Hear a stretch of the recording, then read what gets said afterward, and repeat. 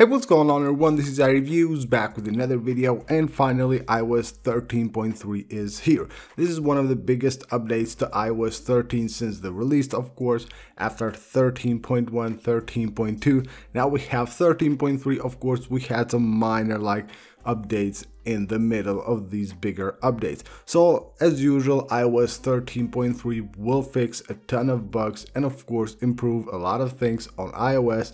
But of course it will also bring a ton of new features and changes to iOS 13. So in this video we're going to talk about everything that is new on iOS 13.3, starting with all the bug fixes and improvements, then moving on to overall performance and battery life, and then I will show you guys all the new features and changes that Apple has added to iOS 13 with iOS 13.3.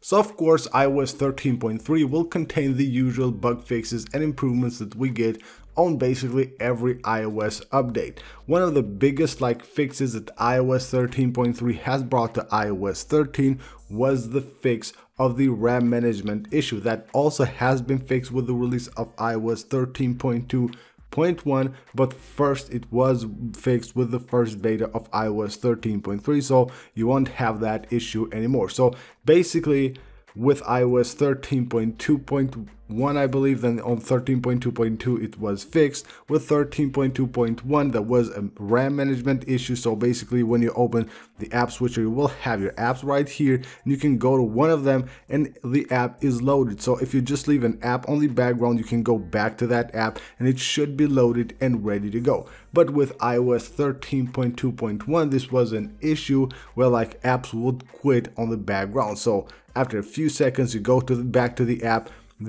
has quitted and you had to basically reload that. That is fixed with iOS 13.3. Of course there are other minor bug fixes and improvements that are basically in the background and we might not even notice them, but of course they are fixed. A huge issue that I have with iOS 13.3 and that I had with iOS 13 since the first beta is with the Mail app. Now the Mail app is terrible on iOS 13. It's just it's not complete, it's not ready to go to the public at all. So since the first beta I had issues with the Mail app. It looked a bit better on the first beta of iOS 13.3, but now it's back to its normal state, just not working at all, just not updating and all that stuff. So the Mail app has not been fixed yet, so that's a big issue because of course we get a lot of mails here and we have to always go ahead and just manually refresh the email, and basically it's not working correctly. Hopefully that will be fixed on an upcoming update, but it hasn't been fixed since beta 1 of iOS 13. Now the overall performance despite the Mail app has been really good. iOS 13.3 has been really smooth and very stable as well. So launching apps, going to the app switcher, switching between apps, the RAM memory management, all that stuff is really good. It doesn't crash or anything. It's very stable, like a 0.3 update should be. It's very good. Again, I have only an issue with the Mail app, otherwise it's really nice and the overall performance is very smooth. Moving on to the battery life. Now the battery life, on my opinion, is mostly the same as on iOS 13.2. Maybe it's a bit better, but basically battery life for me on my iPhone 10 here on iOS 13, it has been the same since the first beta. I have seen maybe a minor improvement here with iOS 13.3, but since the beginning of iOS 13.3 I had the same battery life on my iPhone. It's not it's bad, but it's not the greatest as well. It's maybe mediocre, but it's not that bad at all. I have good battery life here as you can see, but it's not a big improvement with iOS 13.3. Moving on to the new features of iOS 13.3, of course, on the screen time we have a new feature called communications limits, and this is the biggest feature that Apple has added to iOS 13.3. Now a lot of people just don't like this. I've seen a lot of people saying that they won't ever use this, why they make such a big deal out of it, but it's here. It's called communication limits, and if you go on screen time and go on it, you can go ahead and enable it from here. So basically what this does is that it allows you to limit who people can contact on the iPhone. So basically you go here during allowed time you can go ahead and enter the passcode right here, and you can choose who you want to be able to contact during allowed time. So you will have everyone, so any contact, any number, like for example any phone number, or contacts only the contacts that are on the contacts list.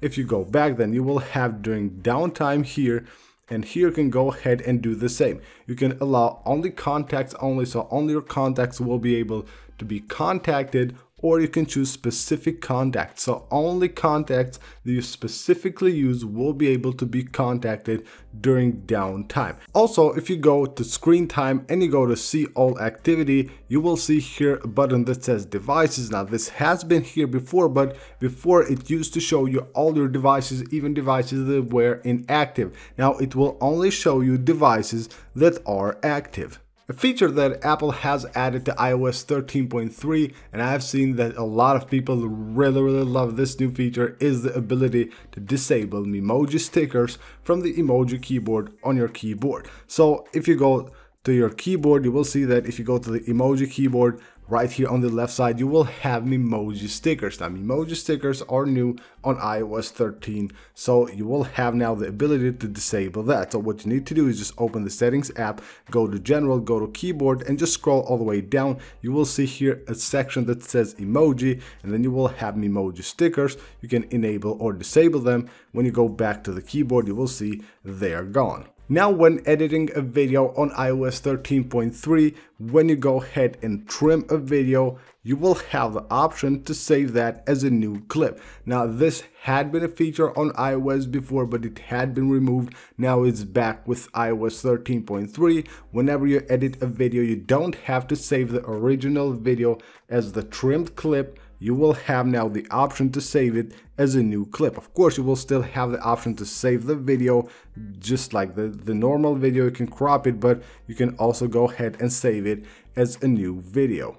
There is also a redesign of the Apple Watch icon on the home screen of your device on iOS 13.3. You should be able to see a slight redesign on the Apple Watch icon. Now it's not that noticeable, but if you have like two devices, with one with an older iOS version, you will notice the redesign on the Apple Watch icon. Now there is a new contacts menu on the iMessage app. So if you force touch on a message right here, you will get this new menu right here. You can copy, you can tap to speak if you have like that enabled, and then if you go to more, it will just go to the edit mode, where you can of course just select any of your messages and go ahead and delete any of them from here.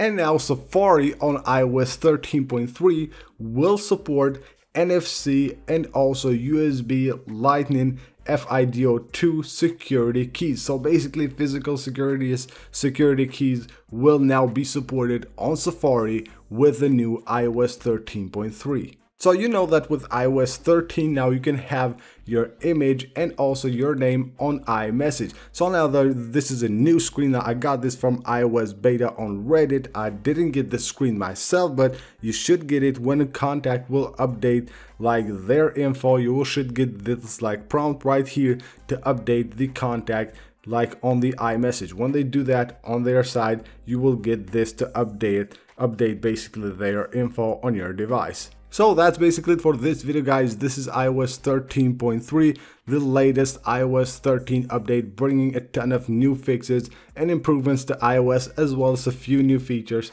and changes as well. Now, being such a big update, we haven't seen like iOS 13.3 bring a ton of new features and like changes or redesigns to iOS. Like iOS 13.2, there were like maybe close to 100 new features and changes, but of course, as we move on with the days going, iOS 13 will be updated more to be more stable and of course crush more bugs and fix more problems, and of course they will add less new features and changes. But happy overall with this update. I have been using it since beta 1. It has been good. The only problem I had with it was the email app. That has to be fixed. It hasn't been fixed since beta 1 of iOS 13. Otherwise, iOS 13.3 will work very good.